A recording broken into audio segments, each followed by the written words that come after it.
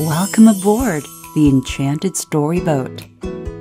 Today we are going to read Sophie's Squash, written by Pat Zietlow Miller and illustrated by Anne Wilsdorf. One bright fall day, Sophie chose a squash at the farmer's market. Her parents planned to serve it for supper, but Sophie had other ideas. It was just the right size to hold in her arms, just the right size to bounce on her knee, just the right size to love. "I'm glad we met," Sophie whispered. "Good friends are hard to find." At home, Sophie used markers to give her squash a face. Then she wrapped it in a blanket and rocked it to sleep. When it was time to make supper, Sophie's mother looked at the squash. She looked at Sophie. "I call her Bernice," Sophie said. "I'll call for a pizza," said her mother. After that, Bernice went everywhere with Sophie. To story time at the library, to visit other squash at the farmer's market, to practice somersaults by the garden. Every night, Sophie gave Bernice a bottle, a hug, and a kiss. "Well, we did hope she'd love vegetables," Sophie's mother told her father. "Shh," Sophie said. "Bernice is sleeping." "Sweet pea," Sophie's mother said one morning as they made blueberry waffles. "Bernice is a squash, not a friend. If we don't eat her soon, she'll get mushy and gross. Let's bake her with marshmallows. Won't that taste yummy?" "Don't listen, Bernice," Sophie cried. That afternoon, Sophie's father took her shopping. "Sugar beet," he said, "Bernice is a squash.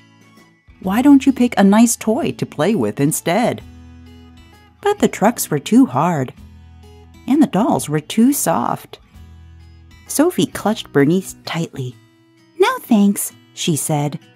"I have everything I need." After supper, Sophie's parents called a family meeting. Bernice napped in Sophie's lap. "Why don't we donate Bernice to the food pantry before she rots?" her father suggested. Sophie shook her head. "Bernice will last forever." "Bernice seems a little blotchy," said Sophie's dad on the way to the library one day. "She looks perfect to me," Sophie replied.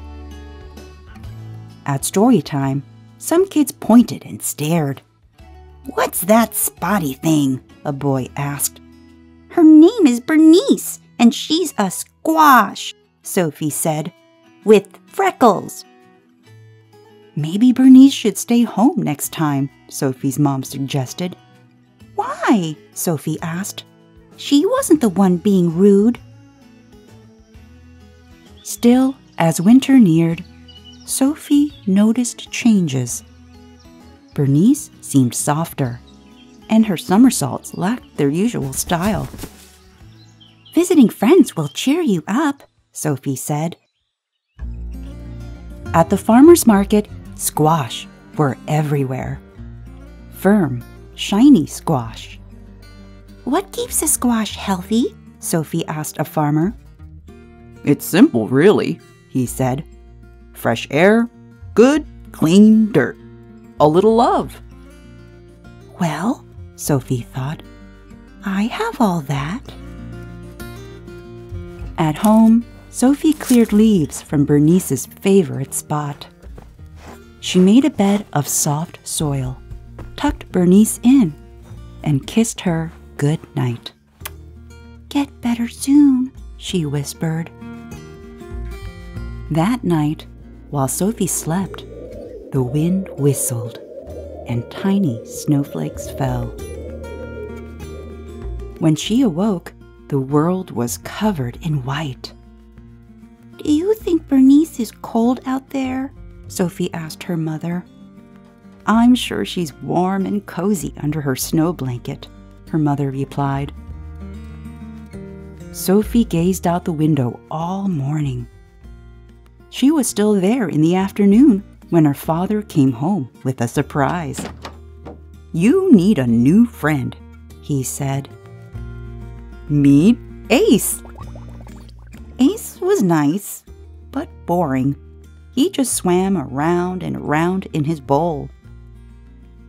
But during the long winter, Sophie discovered that Ace was a superb silent reader who did fabulous flip turns, and he always listened politely when she talked about Bernice.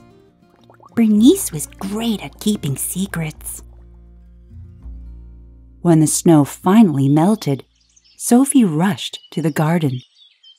The only thing there was a small green sprout. It looked strangely familiar. "Bernice," Sophie said, "how was your winter?" After that, Sophie, Ace, and Bernice ate lunch together every day. One bright summer morning, Sophie somersaulted across her yard, landed by the garden, and stared in disbelief. Bernice had grown 2 tiny squash. "Wow," Sophie told them. "You look just like your mom." Soon, Bonnie and Baxter were just the right size for Sophie to hold in her arms and bounce on her knee. Just the right size to love. The end. Thanks for reading with me today. Until next time, be well and bon voyage!